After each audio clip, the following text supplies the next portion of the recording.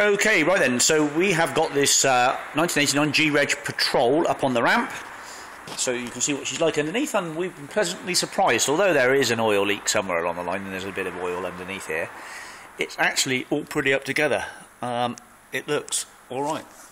It's all built to a heavy gauge, construction standards pretty good on it. All the... is that outrigger a bit rusted? Maybe it is. Possibly. But everything's pretty well treated in blackened up. There we are, if I can try and get a bit more illumination on it. But it's all together. The gearbox is about 7 foot long by the looks of it, and the transmission system, hell of a bit of kit. If this was going to Africa or something like that, I think I could probably imagine this will keep going for another 10-15 years over there, I would have thought. There's a spare wheel here with a decent amount of tread on it still. All looking alright. It's a Pirelli spare. Has it been on? It's a bit cracked and grazed.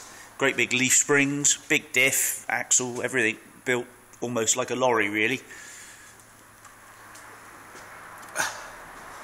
But yeah, all painted up and treated up fairly well actually.